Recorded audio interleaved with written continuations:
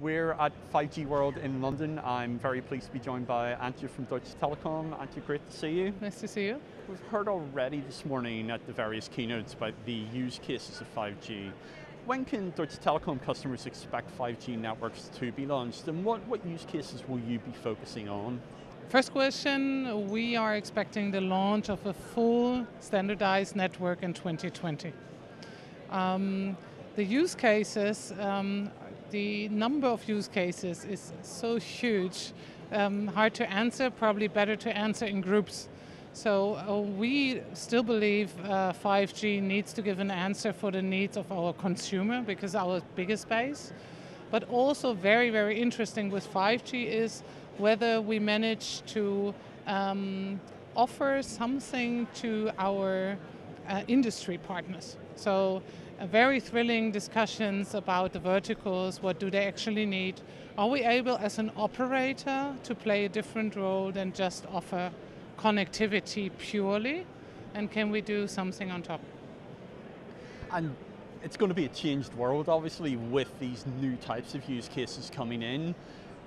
Does the regulation of the telecoms industry need to also change in order to reflect what telecoms will be? I think it will be an automatic process, yes. We believe 5G is the future communication standard, meaning that it's not only mobile, so we have a truly converged networks in the future. And of course we have today different regulations on fixed and mobile, and somehow we need to think about, or the regulator needs to think about, how they want to approach 5G in the future. And what about the legacy networks that Deutsche Telekom have, 2G, 3G, LTE? What purpose will they serve within 5G networks, if any at all? Yes. So 4G development is not over yet. So we will see over the next 5 to 10 years still a lot of enhancement of existing LTE networks. And LTE will be actually the base for 5G.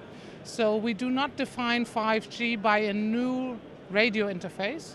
We say 5G builds on LTE networks. So that will be totally combined for sure. With the other legacy networks, it will depend on the country and on the structure, what is needed there.